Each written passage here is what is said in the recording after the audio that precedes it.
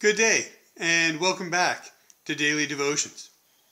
Our daily devotion for today, Monday, September the 28th, comes to us from the Old Testament book of Isaiah, the 5th chapter, verses 1 through 7. Let me sing for my beloved my love song concerning his vineyard. My beloved had a vineyard on a very fertile hill. He dug it and cleared it of stones and planted it with choice vines. He built a watchtower in the midst of it and hewed out a wine vat in it.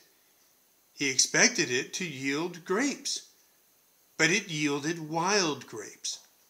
And now, inhabitants of Jerusalem and people of Judah, judge between me and my vineyard.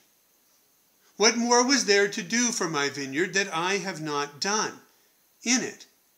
When I expected it to yield grapes, why did it yield wild grapes?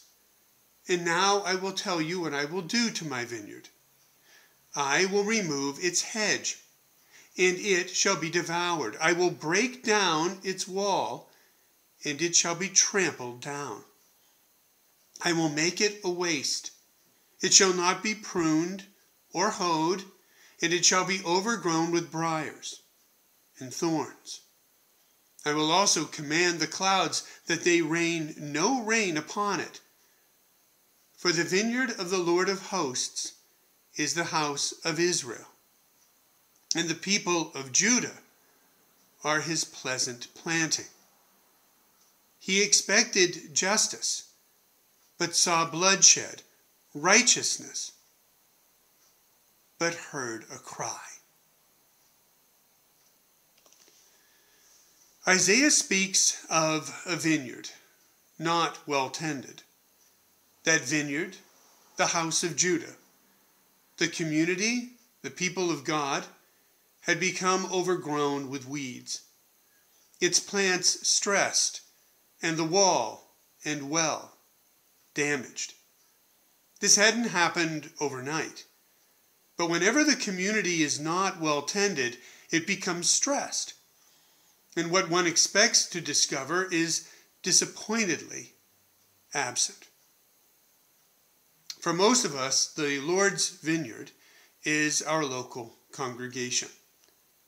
How well is your congregation being tended? I don't mean is your pastor well tending you.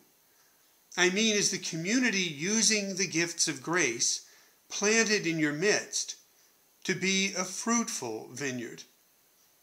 What would I find if I visited your community of faith?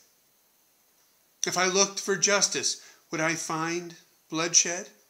If I looked for righteousness, would I find a despairing cry? If I looked for compassion, would I find contention? If I looked for hope, would I find gossip and backbiting? If I looked for love, would I find indifference born of personal agendas? That sort of thing doesn't happen to a congregation overnight.